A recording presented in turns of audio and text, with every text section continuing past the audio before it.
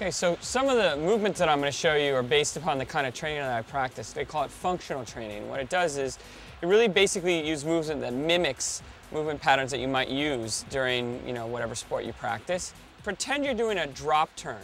Okay. So now I'm going to do the same thing. So if this is my stance, right now I'm going to come down, but this time I'm going to take the center of my gravity over my head with the medicine ball, and then I'm going to come and step back and get a little bit deeper into my turn. Okay. So build in a little bit of strength. Come back up, come back down. You can actually increase the intensity by increasing the momentum. And this makes this much harder. So if I'm in that same drop turn stance, now I'm going to swing the ball. You don't want to touch your body, right? I'm going to keep a control, tight core, swinging down, swinging up. You want to try and not have the ball hit you in your back when you bring it over your head. Okay. Good. Good. So control, come up out of that stance. Yeah, exactly. Now come down, swing, good. And up, swing and down. That's it. Yeah, you can really feel that in your core.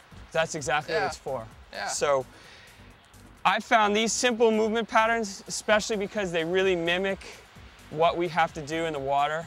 They have a major improvement in performance. And which translates directly to having more fun, staying injury-free, and obviously it's a little more interesting than, just sitting doing bicep curls or bench pressing in the gym.